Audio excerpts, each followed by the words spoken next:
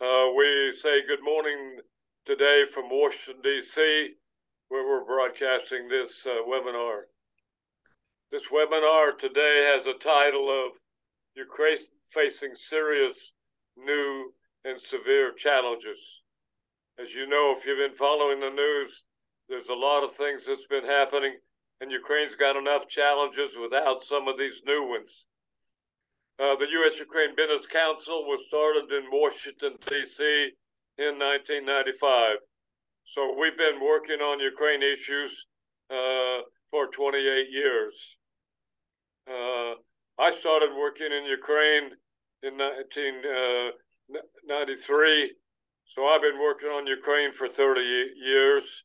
And it's amazing to see what's happened. And of course, our distinguished ambassador has been working on Ukraine for a long, long time.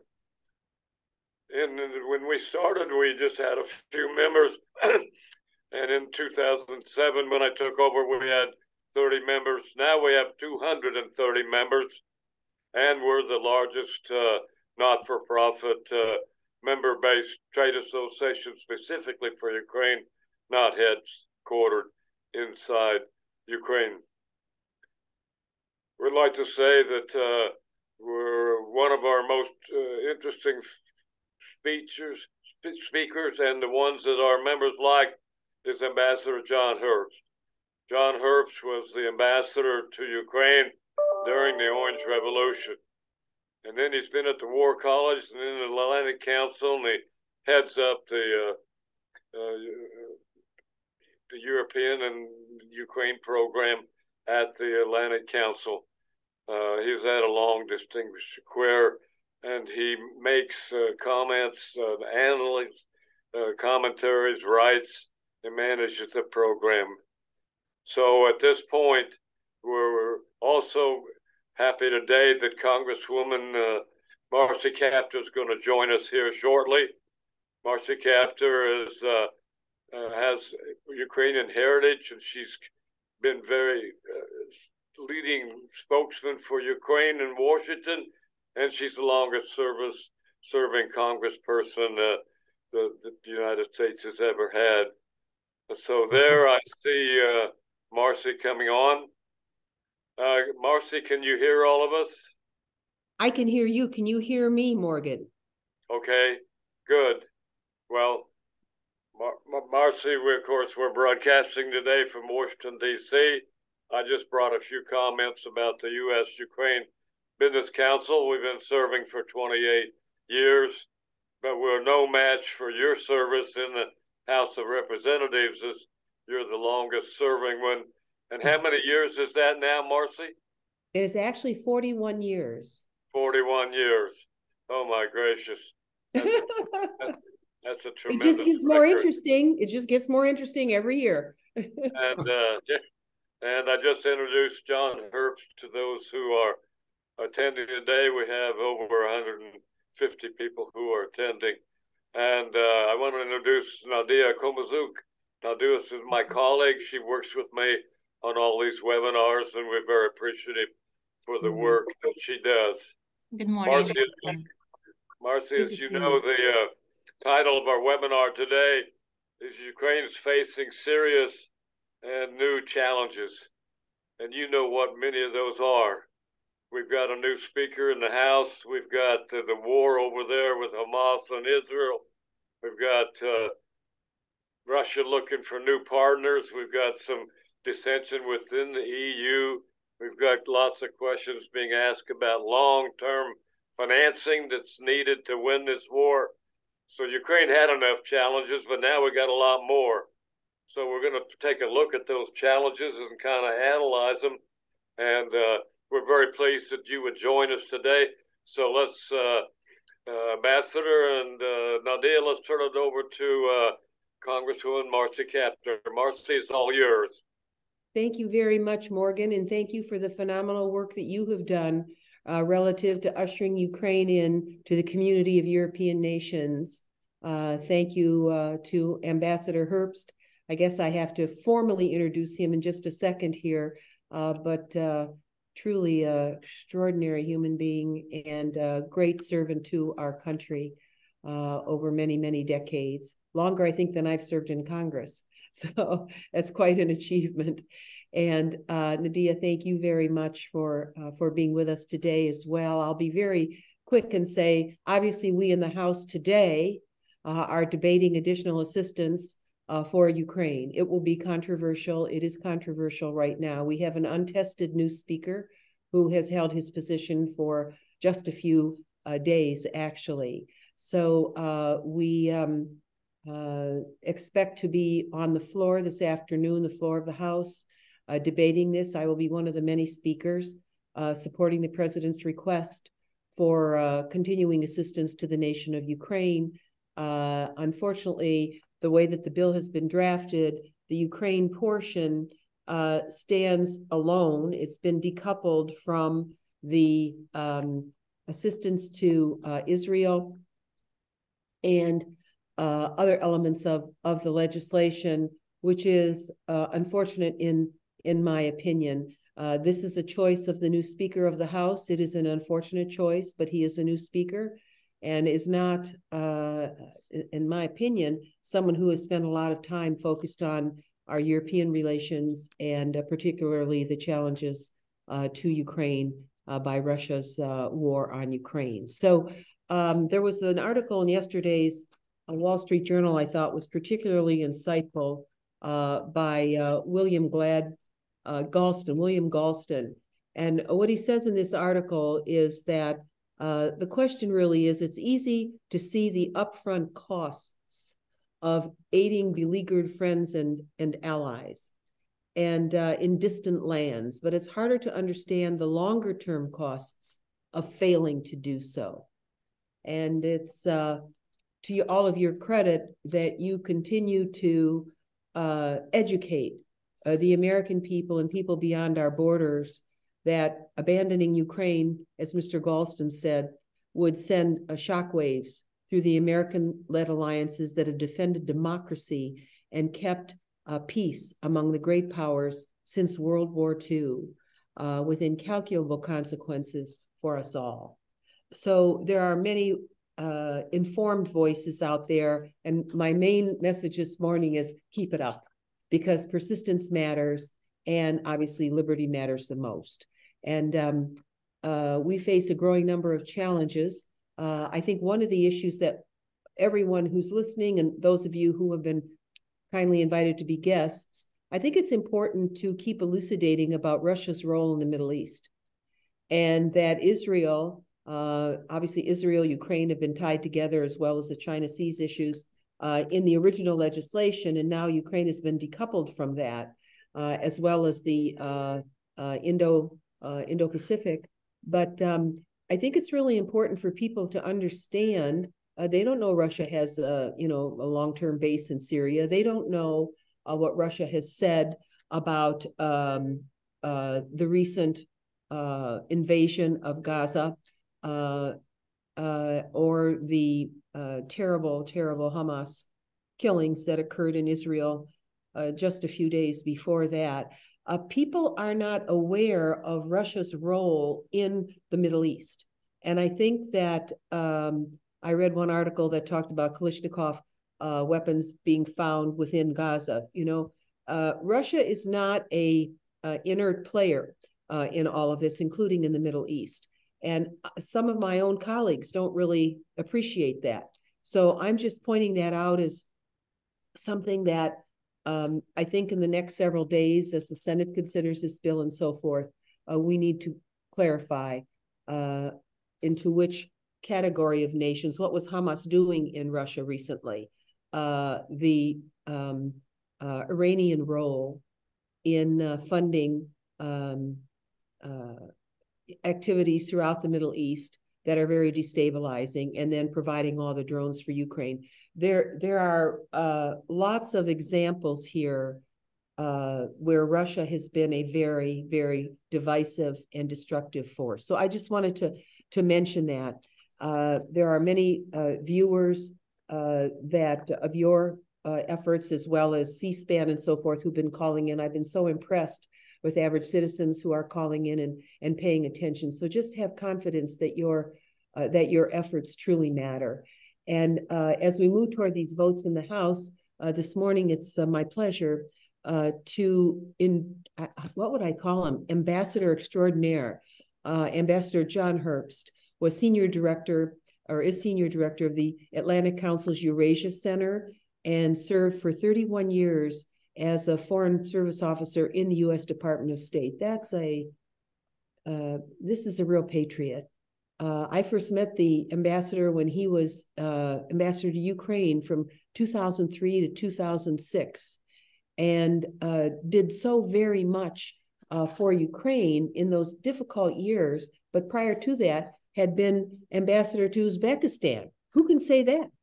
And these countries that were newly forming after the collapse of the Soviet Union.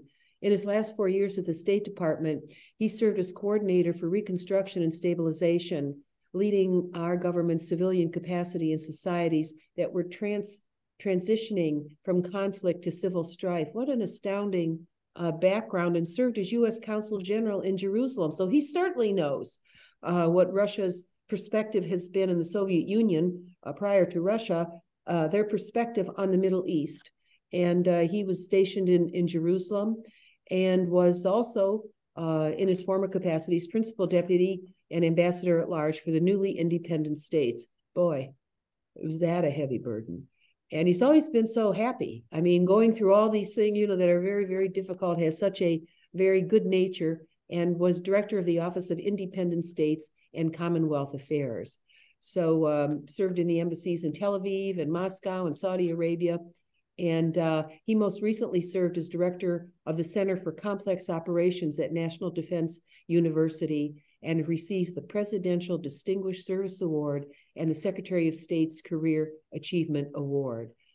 His writings are extensive, and Ambassador Herbst, I know from my own many, many journeys to Ukraine, when I met you, you made things happen that were constructive that no one else had.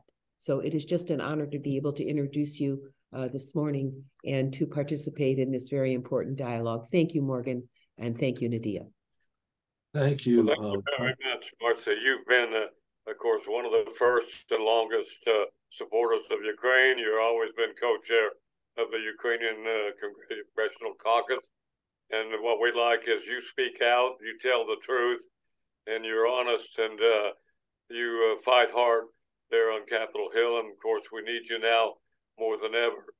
So thank you very much for joining today. We're always proud to have you on the Ukraine side. And thanks for your kind comments about Ambassador Herbst. I met him first when I was an election observer in 2004, and he gave us a briefing. And none of us had met him before.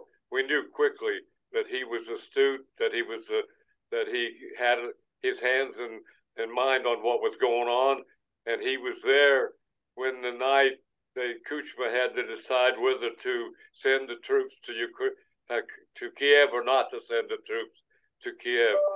So he was in there during that very hot time. So now we'll turn to John. John, as you know, the U.S.-Ukraine Business Council #1 goal in 23 is to promote economic investment in Ukraine, get more investment in there, keep the companies in there working, keep them with their employees, keep them within the humanitarian area. Or secondly, we still need to make it a better and easy place to do business. And our third one is throw Putin out now. So those are our three major goals. And you've been involved of them. But then, like we said, all of a sudden comes along a whole bunch of new challenges. The House Speaker, I think, who's voted against most all Ukraine appropriations bills. And then you got the war and a lot of things other. So Ukraine's plate was full, but now it's double full. So I'm turning it over to you and talk to us about how you observe all these new challenges and mixed into the old ones, and how we're going on down the road in 23 and 24 and eventually win this war. Morgan, thank you. It's a pleasure to be here, and it's especially a pleasure to be here with Congresswoman Kaptur, with whom we've done many things together over the years. It's always wonderful. I must say that I'm not fond of hyperbole, except I'm a bit more forgiving when it applies to me. So keep in mind that I'm not quite what you heard. I'm much less than that. But there are, I would say, 3 or perhaps 4 challenges that are very much on the agenda, not just for Ukraine, but for American interests.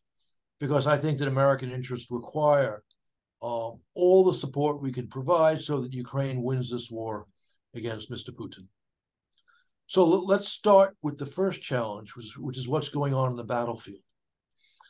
There's been a great deal of pessimism in the mainstream media about the Ukrainian counteroffensive. Lots of discussion of the failure of that counteroffensive and the notion that we're now in a stalemate or a war of attrition. This is an exaggeration. The counteroffensive did not deliver a major victory to Ukraine on land. There's no doubt about that.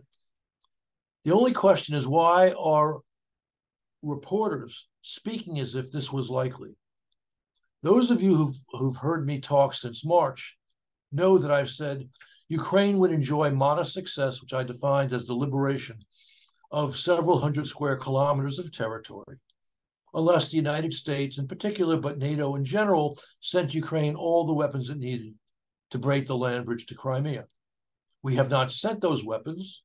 Therefore, to have expected a major breakthrough made no sense.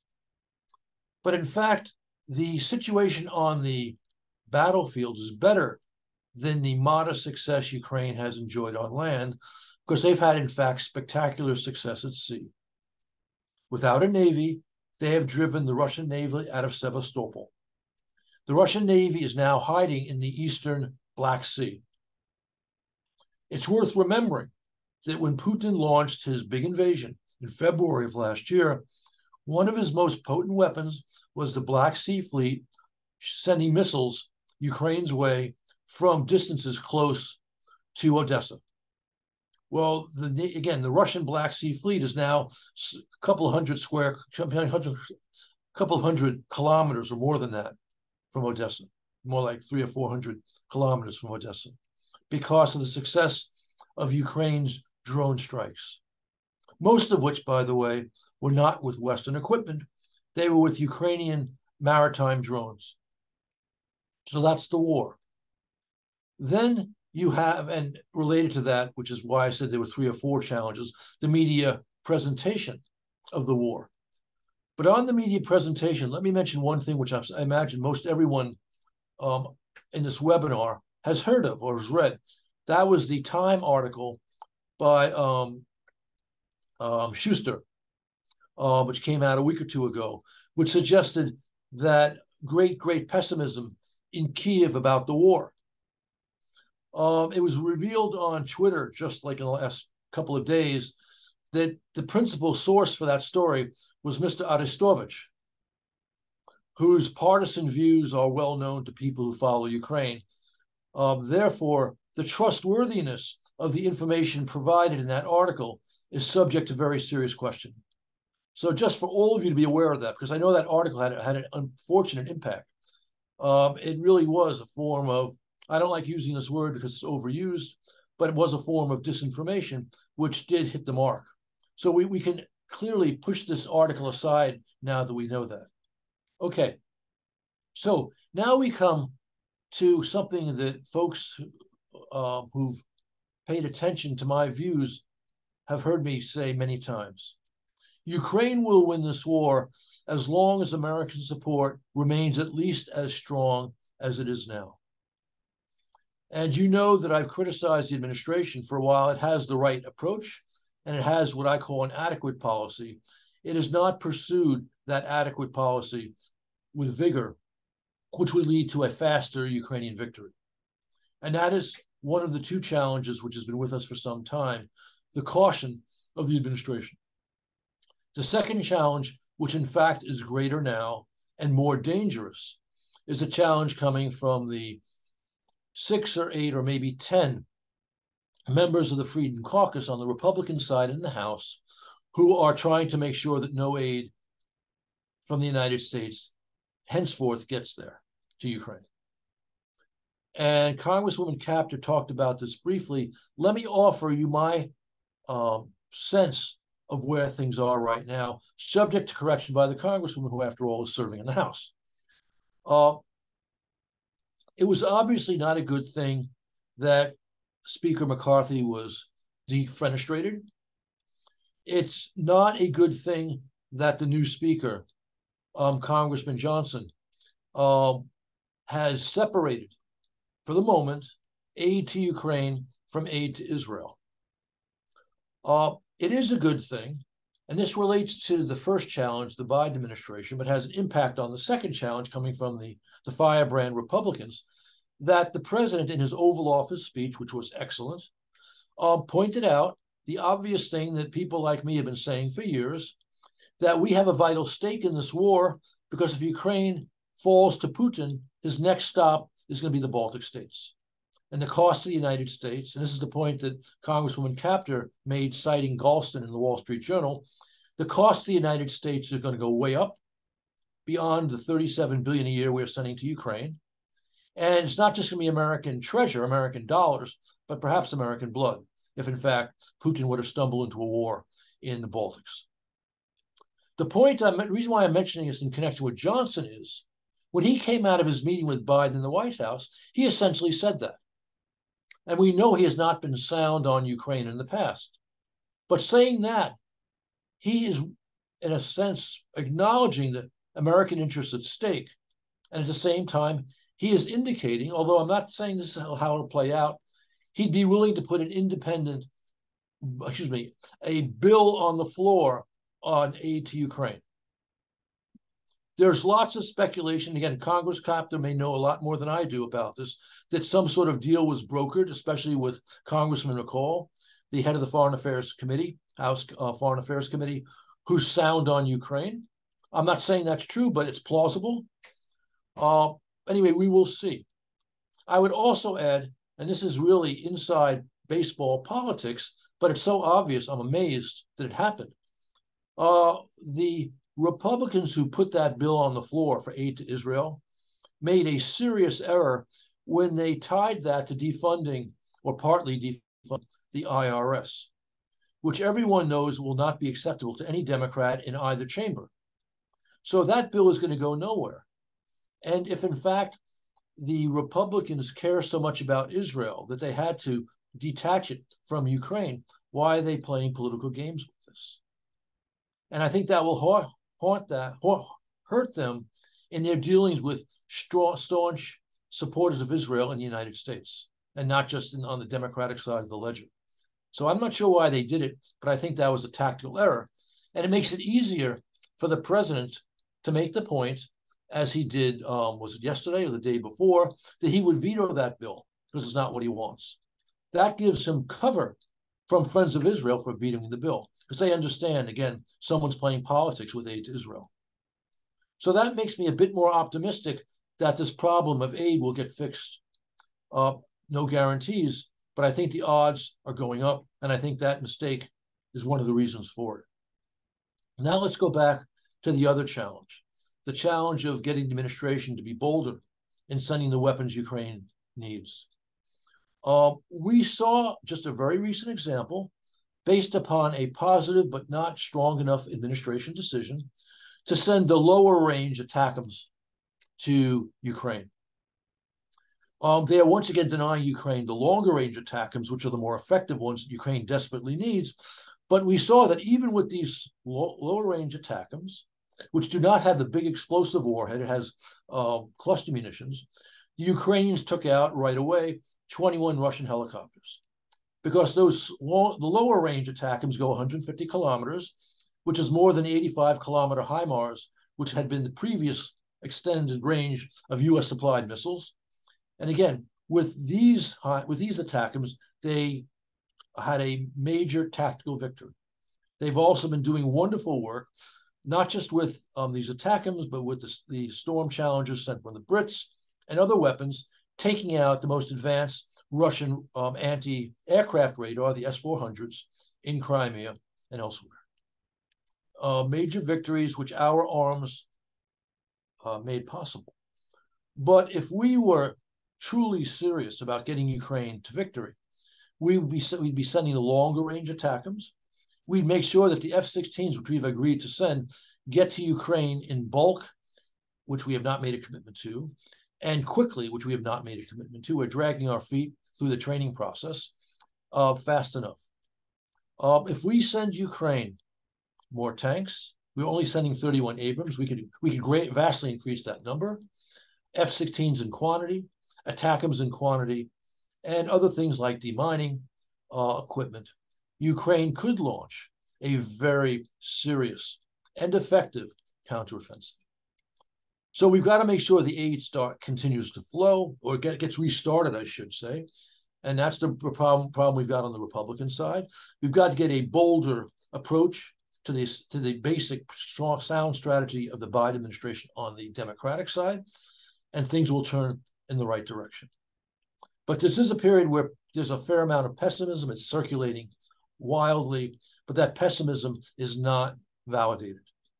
There's reason for concern. I am deeply concerned, but no reason to panic, and no reason to do anything other than to hitch up our pants and more with greater vigor proceed.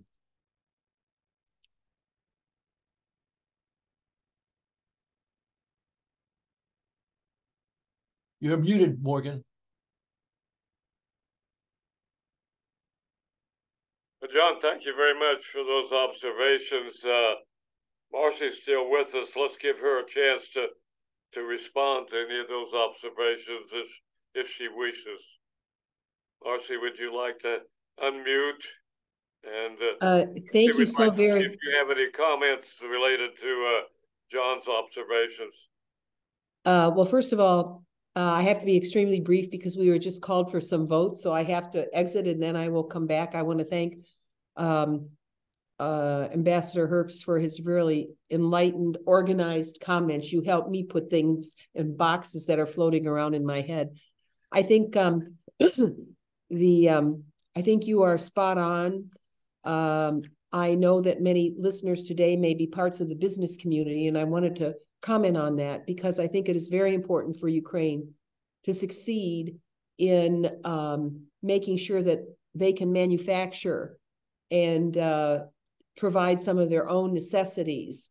And I know that they are looking for companies to partner with, and some of that is already going on. But Ukraine is very agile and very, very committed to its own defense.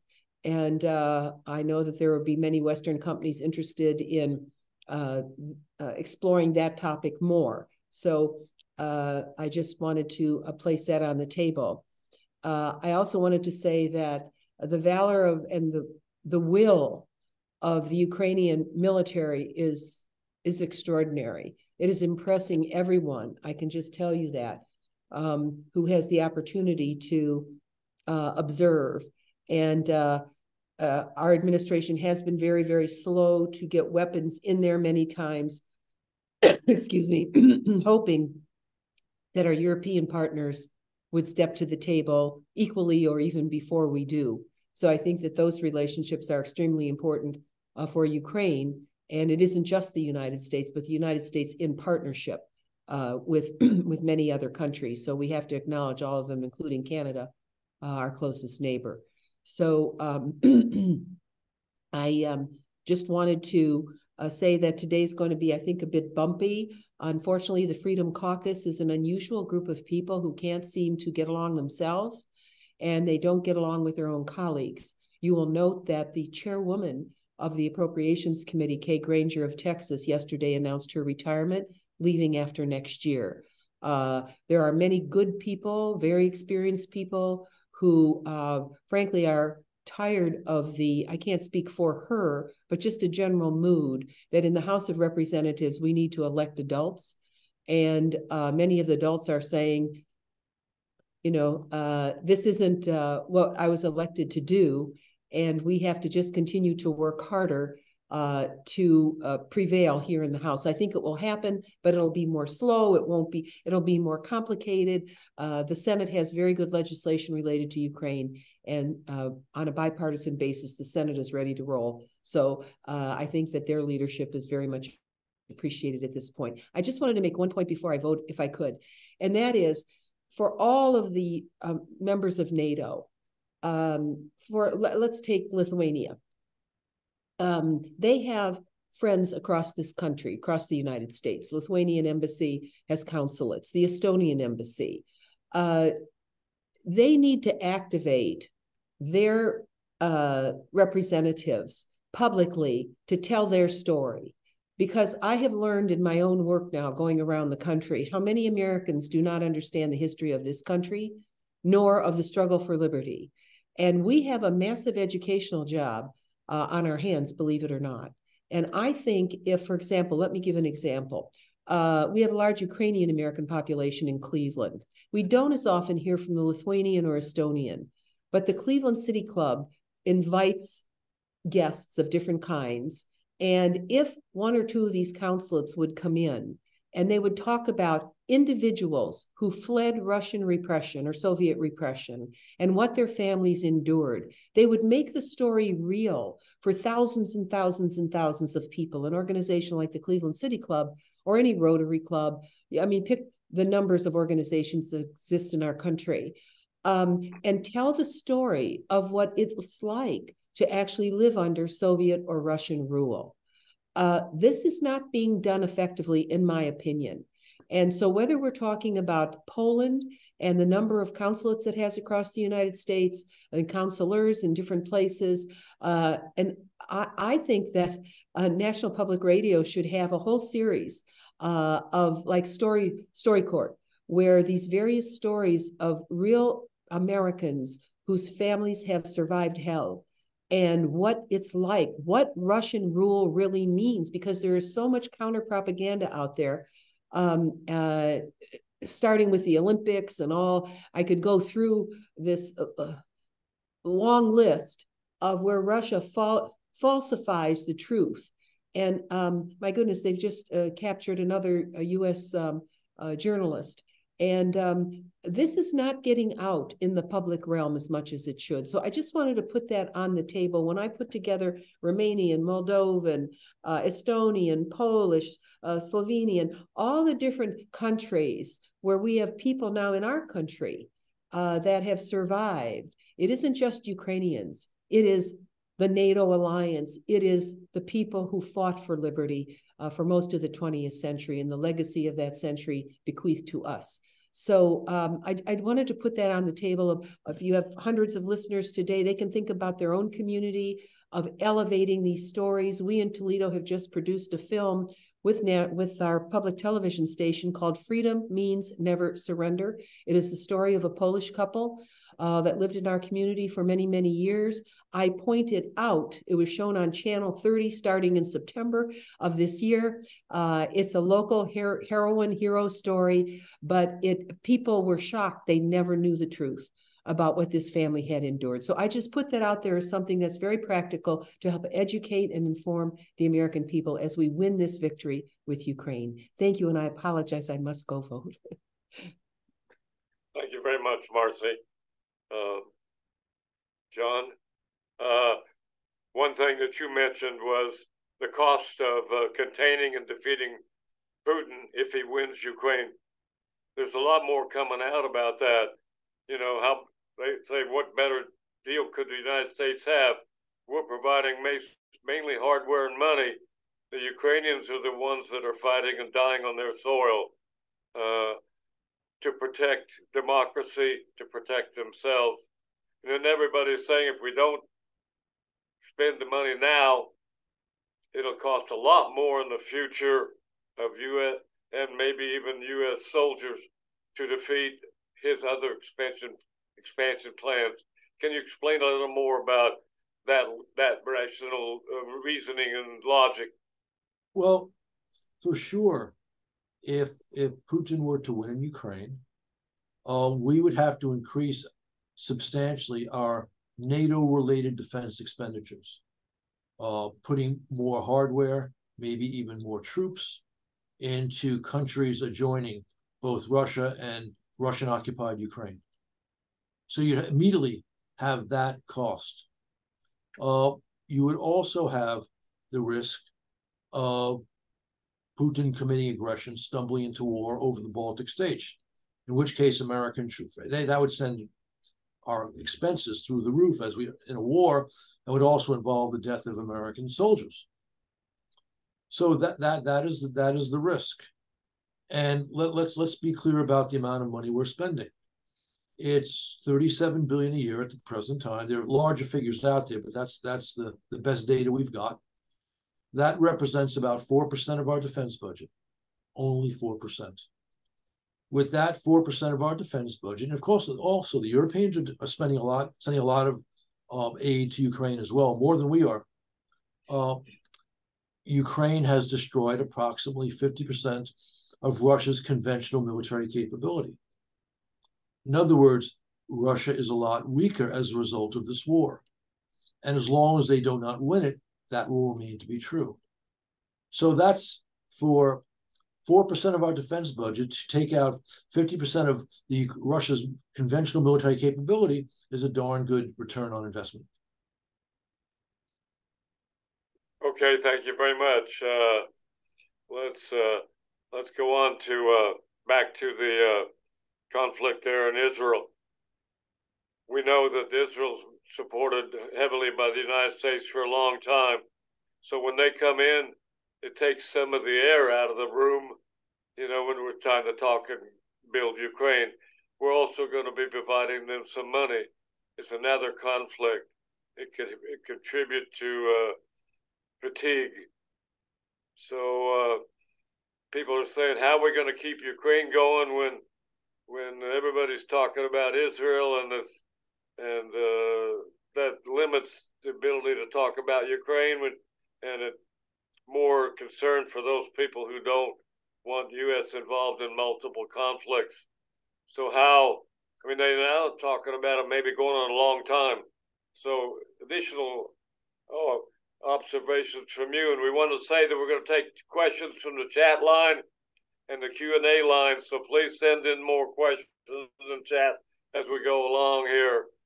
Talk a little more about this Israel thing, and is it going to be neutral? Is it going to be really a negative on Ukraine, or there's a way to be positive? Or right now, people are saying it's a pretty negative impact on Ukraine because of all the things we know about. I think it is on balance a positive. In fact, I would say it's easily on balance a positive. It is, I had to say on balance because there are complicating factors. For example, some of the equipment that Israel needs, Ukraine also needs. So that may mean a little bit less of that equipment gets to Ukraine than otherwise. But that's the only negative that I see. Here are the positives. First, the president and key Democrats and Republicans in both houses very much want to move aid to Ukraine at the same time as aid to Israel. That's a plus, because far fewer people in Congress are willing to block aid to Israel. There aren't that many in Congress who want to block aid to Ukraine, but their number is still far larger than those who would be willing to block aid to Israel. And it's quite possible that at the end of the day, the two aid packages will be delivered as one. The other point is that people who don't understand that Russia is a rogue actor working strongly against American interests now have one more reason to change their mind. Congresswoman Kaptur pointed out that not many people in the US understand Moscow's dangerous policy in the Middle East. Now we're seeing it. Hamas was received very favorably in Moscow just a few days ago. More important than that, Russia has become a big supporter of the Hamas wish for an immediate ceasefire. Bibi Netanyahu, who was overly indulgent of Russian aggression against Ukraine, is now mad as hell. A very senior advisor of his, I forget his name, was on Russian TV, where he was slamming them for their perfidy vis-a-vis Israel. Now, Russian perfidy, Kremlin perfidy, does not surprise me. It's not surprised leaders in Israel, but apparently it did. But it's positive that they now understand that and are saying that publicly. So this is another plus for Ukraine. And as I already mentioned in talking about the Israeli standalone aid bill, the firebrand Republicans did themselves a disservice by adding in that IRS component, which calls again into question their support for Israel. So I look at all these things, I see greater clarity in the United States about evil Russian intentions, which again enhances the argument to aid Ukraine. Okay, John, there's lots of talk now about this war being, going on for a while, and the high cost of keeping Ukraine in the war and financing the Ukraine government. You got some speculation in the United States, some dissension in the EU. How do you see the long run picture for the United States and the international banks, the EU and others, to keep the financing going that Ukraine needs for their own government to buy the weapons they need? And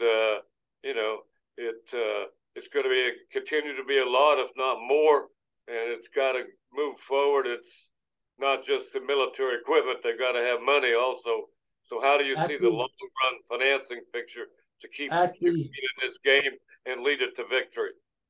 At the present time, European support for Ukraine is rock solid. We can't say that, sadly, at the moment about American aid for the reasons we've been discussing.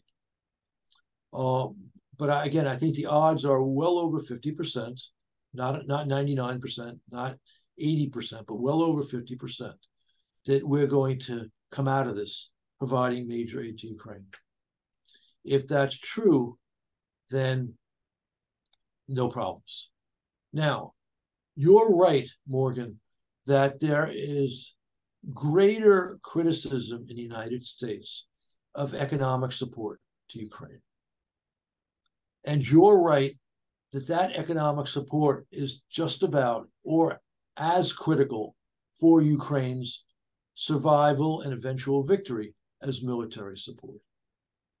But the politics of the economic aid, especially budget support in the United States, is difficult.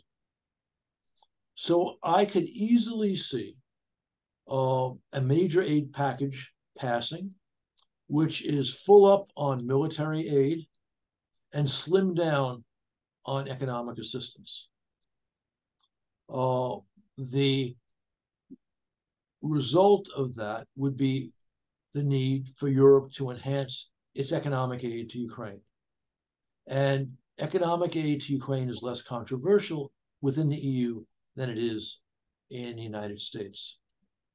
And the ideal solution, which is not the one I necessarily say we'll see, but we might, is that we will, in fact, boost our military aid over what it had been, reduce the economic aid, and enables Europe to boost its economic aid and perhaps reduce some of its military aid. But I think this is a manageable proposition. But again, a complicating factor. On the plus side, John, there's, of course, a huge interest from the U.S. military sector. And it's not just the fact that they sell weapons. We've talked to many of their top executives. They're captured by this fight against Ukraine. they're on Ukraine's side as companies because they know they stand for freedom, they stand for independence, they stand for all the things that we would lose. And if anybody wants to think about what Ukraine would look like under Putin, just read Anna Annenbaum's op-ed of a few months ago. She went a long op-ed and described in detail what she thought Ukraine would look like under Putin. Concentration camps, people being killed, all the kinds of things that even happened in the Soviet Union, more than's happening in Ukraine. It was really sad and scary to read her commentary, and I think it was true what she said Ukraine would look like under Putin. And so more people need to think about what Ukraine would look like under Putin and then his step to advance his interest. But one of the good things is these military companies, they want to have a footprint in Ukraine. Ukraine's got a lot of IT. They got a lot of advanced making weapons. But the U.S. companies want a footprint there. They want to manufacture there. They want to partner. They want to get involved and move with some stuff from Poland. But Ukraine needs to improve their business environment because we've kept saying for a long time they need to have more rule of law. It's still too complicated to do business there. And U.S. companies are having trouble finding companies in Ukraine to partner with. So the Ukraine government held a meeting, but the defense companies in the United States saying they're not doing enough to make it so we can do business in Ukraine. They're not improving the business environment. They're not improving the way we can work with Ukraine companies. So part of this still needs to be done by the Ukraine government. So let's talk about things the Ukraine government needs to get more private sector investment in there and to take care of complaints about corruption and others from donors who want transparency. Look, I've been here at the Atlantic Council's Eurasia Center for almost 10 years. And before the Russian big invasion, we paid almost as much attention to reform in Ukraine as to Russia's war on Ukraine. Since the big invasion, we were overwhelmingly working on the war. And I mention that because I believe far and away the greatest disincentive to investment in Ukraine is the Russian war. Because as you know, they are bombing everywhere in Ukraine. And so assets in any part of the country are vulnerable. Having said that, the issue of reform remains very important. This is a significant disincentive to FDI. And I think, though, that we are in a reasonably good place to deal with it. Why? Because more than a year ago, the EU offered Ukraine accession talks. And those are well underway. I was just in Kyiv last week. I saw Deputy Prime Minister Stefanishina, who's responsible both for NATO and the EU. We talked about both. And she told us about the document, the very huge document that they had prepared and presented to the EU as part of the accession talks process. So I am confident as a result of the commitment from the EU to bring Ukraine in, that much of the institutionalization of corruption in Ukraine is going to be in the rearview mirror. Not tomorrow, but in the course of, and certainly at the end of the accession process. I also think we've seen some clear steps taken on corruption as President Zelensky wants to make sure that that's not going to be a bar to continued Western assistance to Ukraine, so Ukraine will win this war. Well, thank you for that. And what we always want to emphasize is the U.S. defense sector is private. When they go to Ukraine, they're private companies. They create private jobs. Oh. And as you know, they're well financed and they're well structured. Some of them have 180,000 employees. Some of them have 150, 60. they know what to do. They work in many countries.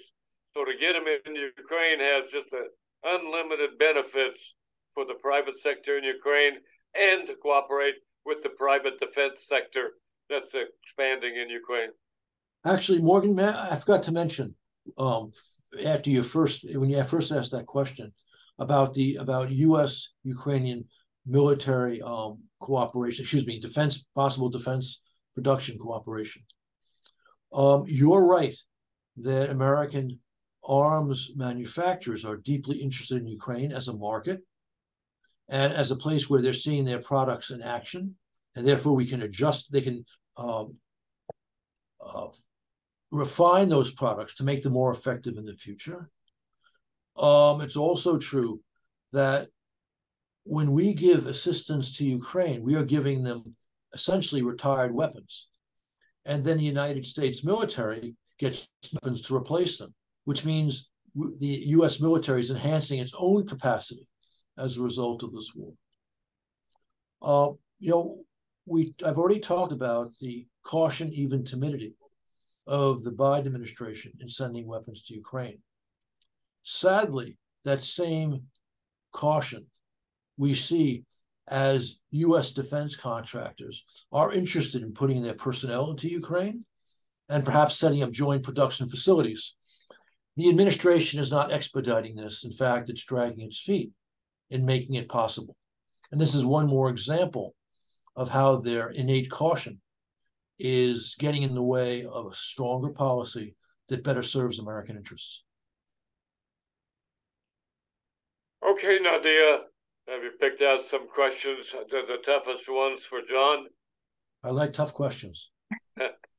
Thank you. Thank you, everyone, for your questions and comments. Let's start with Peter Borisov. Seems U.S. wants Ukraine to win, but is afraid of a defeated Russia. How do we overcome fear to win? A very good question. Peter's right that fear of a Russian defeat is one of the reasons for the tentativeness of the administration's policy. The other reason, which is actually, I think, the stronger one, keeping the administration from pursuing a vigorous policy, is Putin's constant nuclear threats. Sadly, the administration has self-deterred, has been intimidated by those threats. The administration seems to be unaware that we are nuclear power too, and that we are as great, if not a greater threat to Russia than Russia is to us. That in our history, we've never let nuclear intimidation deter us from doing what's necessary. But coming back to a Russian defeat, there are a lot of urban myths out there about a possible Russian defeat. One is that Putin would be replaced by someone, quote unquote, worse.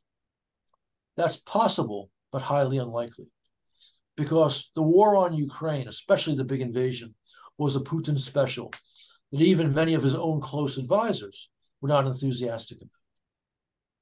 And of course, there's a history in Russia of a failed little war leading to major changes of a liberalizing variety. Happened after the Crimean War, happened after the Russo-Japanese War. You could even say for a time it happened after World War I. It also happened at the end of the Cold War. So there's no reason to assume the worst. There's also a fear that Russia will fall apart. I think that fear is vastly overstated. A weakening of central control in Russia in the wake of a victory for Ukraine is to be expected, but only a partial weakening.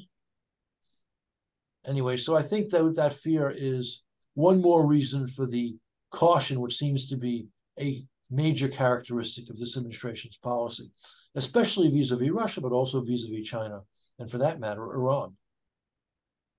Thank you, Ambassador. We have a question from Cynthia Pascual. Could you please comment on the next blinking official visit to China and how this visit might influence the war in Ukraine? Thank you. Despite my criticism of administration caution, their overall policy is sound, and they're not backing away from that overall policy, even as they deal with the problem coming from the small portion of the Freedom Caucus in the House.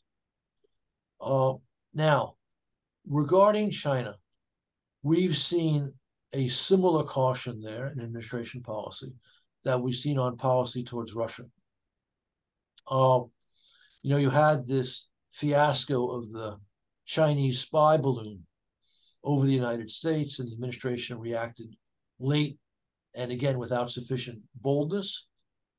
And then the Chinese took even those steps by the administration as an insult.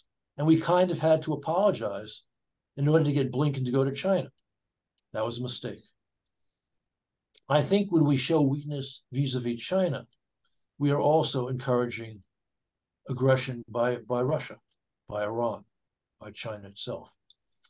And so that's an error. What Blinken's meetings in China, or for that matter, the soon-to-be summit meeting between Xi and Putin, how that affects our policy towards Russia, towards Ukraine's eventual victory in this war, depends entirely upon how the administration conducts itself. If we let the Chinese know that the dual-use technology they're sending to Russia is outrageous and sanctions may follow, if we let the Chinese know that we are going to be sending Ukraine all the weapons it needs to win, especially the longer-range ATACMS, but F-16s, again, in number, Abrams tanks in number, we are setting ourselves up not just for Ukraine's victory, but also for deterring China from attacking Taiwan. That should be our objective. That's the way to achieve the objective. Thank you very much, Ambassador. I see Serhiy Brylyan from Baron Weather raised his hand. I'm promoting Serhiy to a panelist so he can ask a question. Serhiy, if you hear us, unmute yourself and ask your question. And congratulations on your promotion. Serhiy, can you hear us? Can you speak? Okay, leave your question in the chat line. Can you hear me? Oh, yes. Yes. Here you are. Perfect. Thank you. Ambassador, it's always a joy to listen to your insights. This is unlike reading some articles in Time, which doesn't have, disclosed sources and has personal opinions. But I have several questions. One is, what is your opinion about the article in Economist by Commander Zaluzhny, and specifically about his claims that the Ukrainian army actually needs more help in aviation equipment, which I strongly support? And in that sense, why we still don't see US equipment, which is way cheaper than F-16s, like Black Hawks and Apaches, with way cheaper munitions and way easier deployment, while Lockheed produces a lot of Black Hawks in Poland, for example. This is one question. And secondly, why the Land-Lease Act, which was adopted in April 22 and signed in May, is still not being used by administration. And administration is still trying to take effort to push for separate packages of supporting Ukraine, while Land-Lease Act would open a full flood of supplying any equipment needed for Ukraine. So if you can at least give your opinion on those, I would really appreciate it. I think that the Lend-Lease Act was overwhelmingly symbolic as opposed to concrete. It was a demonstration of American support for Ukraine and intent to provide support. It was never envisaged the way the Lend-Lease Act for Britain played out, whereas we actually leased British territory in exchange for the weapons. The real vehicle by which we've sent aid to Ukraine has been simple budget measures. That's the real game. And we've already discussed how that game is being played out. And the administration is at the present time holding firm that we should link aid to Ukraine for aid to Israel, because I think that would expedite the provision of aid to Ukraine. And I agree with that assessment. As for the specific aircraft you mentioned, Apaches, Black Hawk. I may be mistaken. I am aware of the list that Ukraine has sent in the past. I'm not sure that they were high up on the agenda in the way that ATACMS and the Abrams tanks and the F-16s. If they believe that would be very helpful, then I am supportive. I think Zaluzhny and his staff have been brilliant in this war, and we should take their requests seriously. But again, the problem is less any single weapon system. The problem is the timidity of the administration in sending Ukraine all or nearly all the weapons it needs. And that timidity has been principally explained by fear of nuclear escalation. Now, the administration, of course, has moved in the right direction. It always moves in the right direction. It's just that the pace is not the pace that Ukraine needs, and for that matter, the pace that our interests require. And we're trying to work on that. And we have a little bit of success, but only a little bit. Thank you, Ambassador. Thank you. We have a question from Tom Austin from Trimble. Russia just raised the central bank interest rate to 15%. What do you see in the Russian economy? Is there a chance of this finally becoming a factor in ending the war? The Russian economy has been hurt by sanctions in a serious way.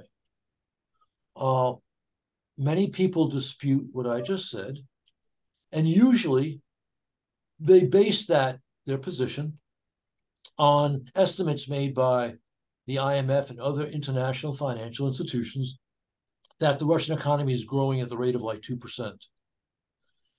The problem with that analysis, the IMF analysis and other iffy analysis, is it's based upon official Russian statistics.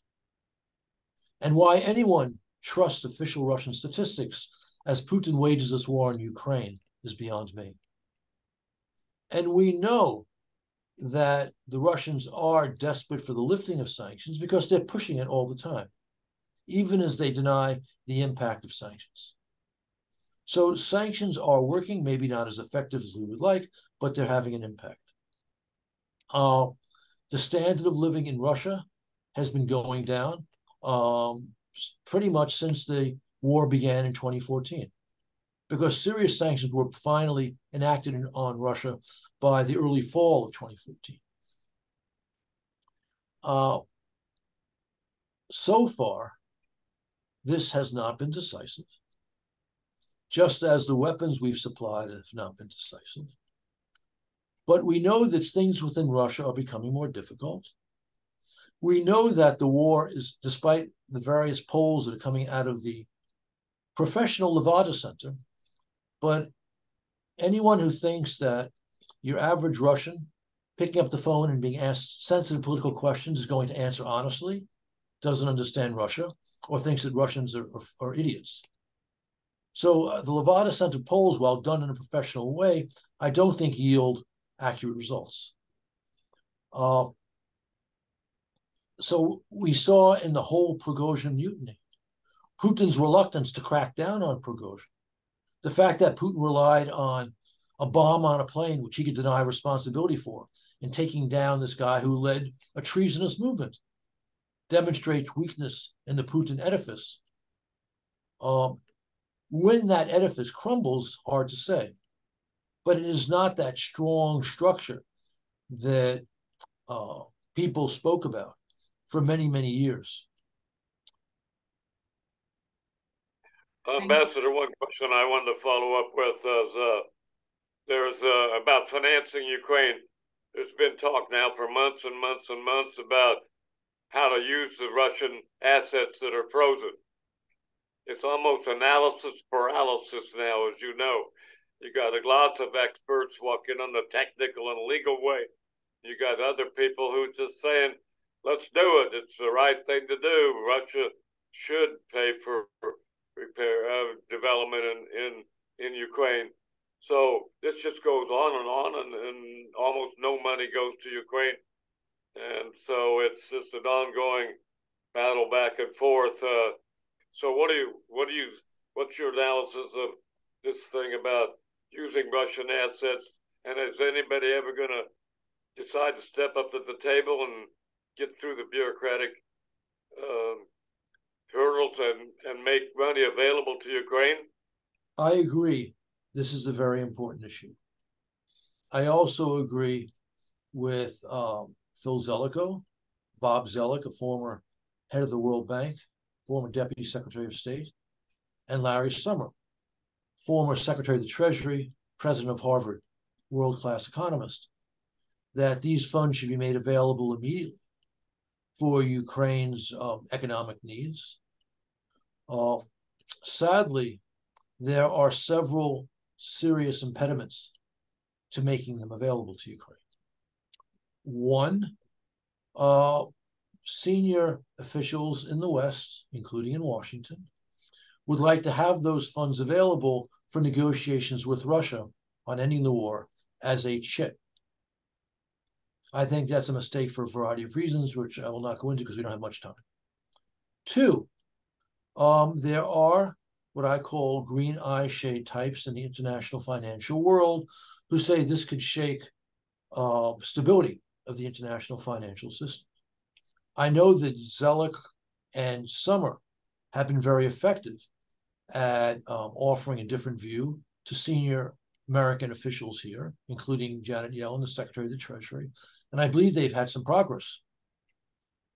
But that brings us to the third obstacle, which is the hand-wringing lawyers who say there's not adequate legal justification for doing it. Zelikow produced a brilliant brief rebutting that. And there have been other approaches as well, including by the famous lawyer Larry Tribe at Harvard, or retired from Harvard.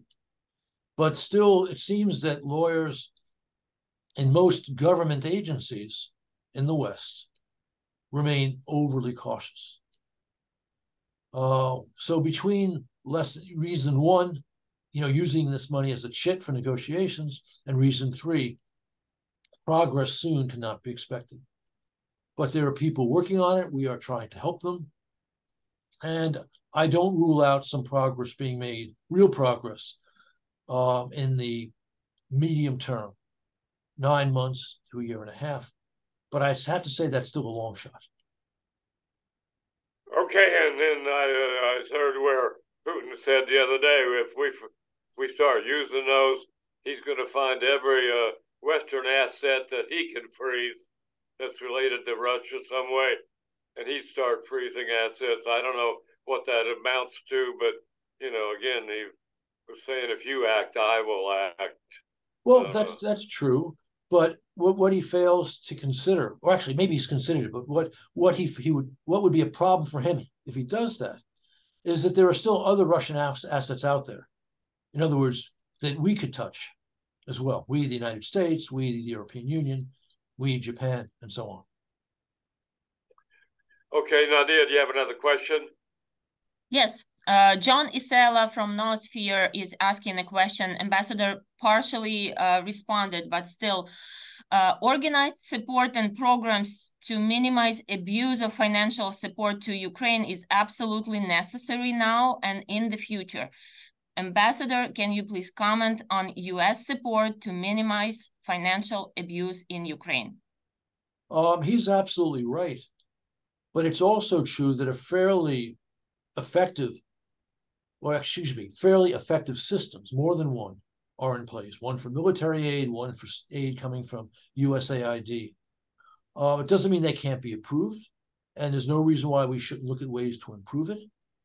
But we also want to make sure that in this extreme situation, that is not used as an excuse for denying the aid Ukraine needs right now. But I know that the administration and the Zelensky team are open to further tweaks in the supervisory system. Okay, another quick question, and we'll be moving toward the end. Go ahead. Okay. Anonymous attendee is asking, should we not be focusing more on the post-war development of Ukraine's economy and on metrics the Ukrainian government should deliver on rule of law, corruption, and ease of doing business? Without that, all this funding and efforts won't ultimately deliver what they are intended for. Okay. The short answer is this is already happening. There's been a Ukraine reconstruction process. There have been several international conferences on it, not always as effective as you would want, but still moving in the right direction. But the most important point in answering your question is that Ukraine is in the process of establishing accession talks for the EU. The EU's got more regulations than I can count, which is not always a good thing.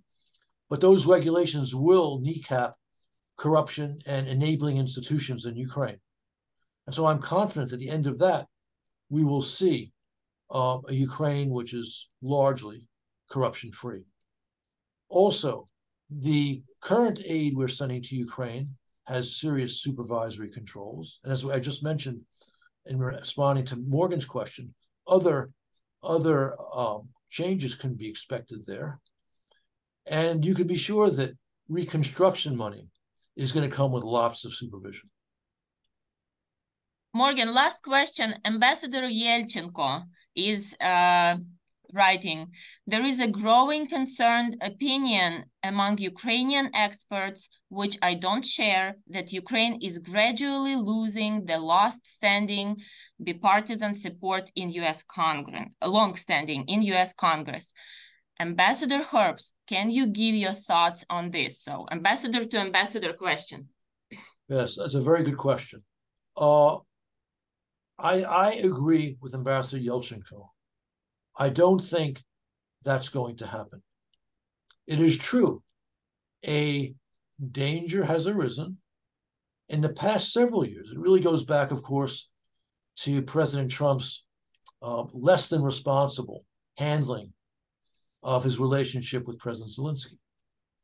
But it's become much louder since the Republicans won the House majority in November of 2022. The difficulty getting an aid package on the floor in the House is a serious one. We've talked about that a lot today. But it's only 6 to 10 members of the House for whom killing aid to Ukraine is a priority. Then there are another 20, 25 who will speak and vote that way, but it's not necessarily a priority. And there remains majority support in the Republican Party in Congress for assistance to Ukraine because it's understood to be critical for American interests. And I think we're seeing how that group, along with Democrats, is dealing with the challenge coming from that group of 8 to 10.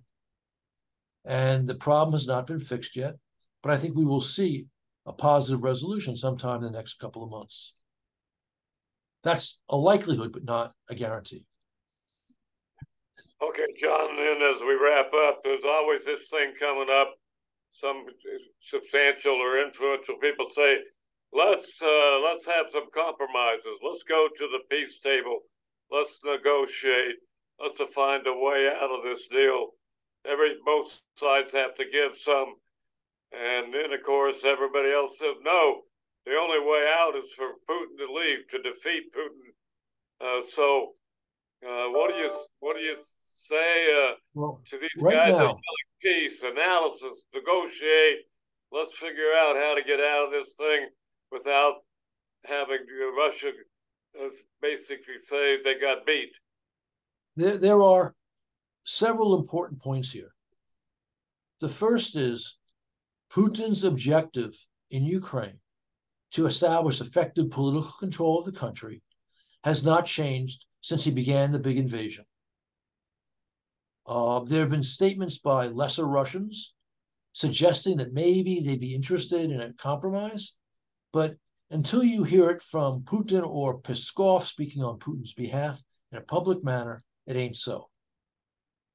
Point two, every Westerner who calls for negotiations to find a way out is confirming Putin that the West is weak, that he can outweight the West and achieve his gains in Ukraine because the West is unwilling to realize the challenge and is too interested in its own comfort to deal with a threat to its own interests.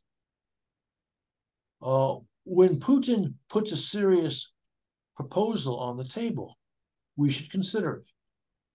Before that, for Westerners, especially for US officials, to talk about the need for negotiations, again, is just telling Putin to hang in there, be aggressive as hell, because the West is feckless. Okay. Well, we've had a great discussion. Thank you, John. My pleasure. It was one of the best and one of the most sought after by our members. We all got to remember this deal's not over. It's going to take fighting from everybody. We've got to work more on the administration and the Capitol Hill, and then all these various areas. Going to take the best effort that all of us could give. And so we got to keep fighting. We got to win this war, and also then you got the Herculean task of building Ukraine, which is going to be a huge job in itself. And the private sector is getting ready to go it, and they're kind of starting and stopping, and find a way to get some political risk insurance and reduce the risk. The more risk, we got to get businesses in there creating jobs. So it's just a Herculean task. So all of us got to work together. We've got to defeat Mr. Putin. We've got to build Ukraine. And number one, throw Mr. Putin out of Ukraine. So we have plenty to do in 23 and 24. So, Ambassador, thank you very much. Thank we you. look forward to having you around again. And as we say in the U.S.-Ukraine Business Council, full speed ahead. Right. Okay. Thanks, Morgan. I appreciate it. Thanks to everyone.